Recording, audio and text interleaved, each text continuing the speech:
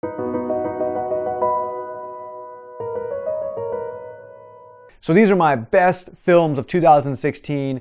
They're in no particular order. I will try to highlight which ones I thought were the absolute cream of the crop, but for the most part, these are just movies that I thought belonged in the conversation for the best film of 2016. Let's get started with a small New Zealand film called The Dark Horse. Man, what a powerful movie. If you have not seen this, definitely look it up, watch the trailer. Trust me, you're going to want to see it. It's got such an amazing cast, such a great story. This is one of those movies that I normally wouldn't be into because it's a little bit of a tearjerker. It's a little bit of kind of forced emotion and empathy, but it does it in such a subtle, brilliant way. I cannot recommend this movie enough. Definitely go see The Dark Horse. Next up is a totally different type of movie called The Invitation. Man, this movie blew me away. You know, I had not heard too much about it. I'd seen a little small teaser here and there, and then I finally got to see it a couple months back.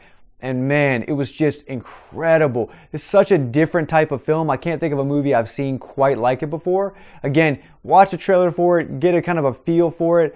It's basically about this kind of dinner party with a bunch of people, a bunch of old friends, and there's some weird stuff going down, and you're not really sure what's going on. It's excellent. Got to see that movie, The Invitation. Next up, we've got a comedy. One of my favorite movies of last year is The Nice Guys. Now, this movie is not as good as I hoped it would be. It's written and directed by Shane Black, who did Kiss Kiss Bang Bang, which I think is even better. But I did really enjoy The Nice Guys, and mainly because we don't get a lot of movies like this nowadays. Everything's either like a really goofy comedy, or it's like an indie dramedy, or it's like a heavy drama.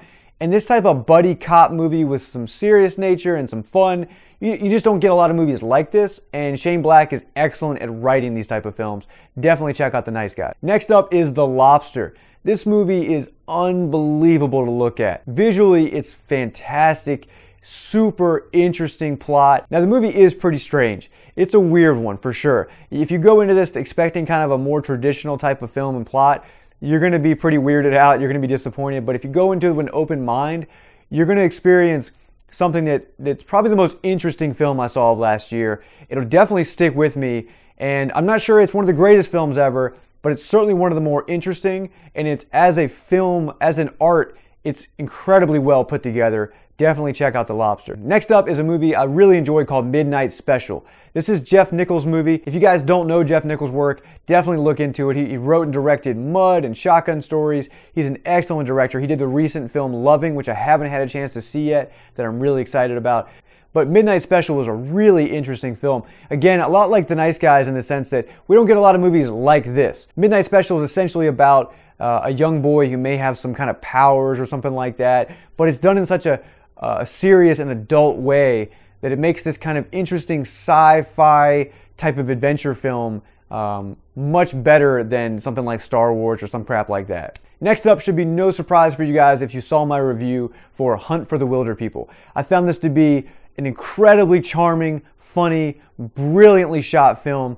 I cannot recommend this movie enough. It's a New Zealand film, came out last year. Definitely go watch Hunt for the Wilderpeople right away. Such a great movie. You know, it's this goofy, crazy comedy, but at the same time, it's got a lot of heart to it, and you just can't miss it. Definitely check it out. Here's another one that you may have seen my review on, and you know how much I loved it, which is a movie called Other People. I love this movie. It's got Molly Shannon and Jesse Plemons, and it's such a beautiful movie about, you know, life and death and what happens those last few years if you're battling something like cancer and you just can't make it. You just can't survive it. And trust me, I'm not spoiling anything here. You'll kind of learn that Molly Shannon's character dies in the first like 10 seconds of the movie. But the movie is just handled with such care. The writing's fantastic. You get these really interesting characters and subplots that develop throughout this last year or so of her life. And you really get to know the characters in a great way. But at the same time, it's not too heavy. It keeps it kind of light in certain moments. There's some comedy, there's some fun stuff. But overall, it's a movie that really sticks with you. And I definitely will remember this movie for a long time to come. Definitely check out Other People. Next up, we've got an unbelievably interesting film called Anomalisa. If you have not seen this, definitely check it out. This was a stop motion puppetry film that, you know, again, not my cup of tea usually. I'm not really into a lot of that stuff.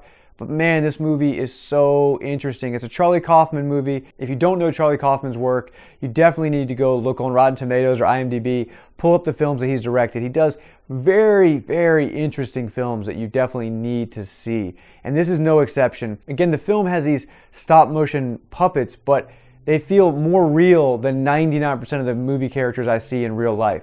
They're just so believable. The story is so fascinating. Of course, because it's Charlie Kaufman, you've got a little bit of strange, surrealism going on.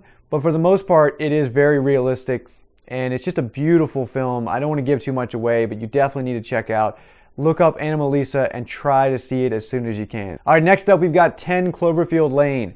Now, I was not expecting to love this movie, to be honest with you. I liked the cast. It looked pretty interesting, but I just thought it would be like a pretty good movie. But the reason it's in my list is because I just thought it was so well made. It's a lot like Stranger Things, where that's not really my go-to type of film or go-to type of show. But if you do it that well and it's that interesting, you really deserve some credit for it. And that's how 10 Cloverfield Lane is.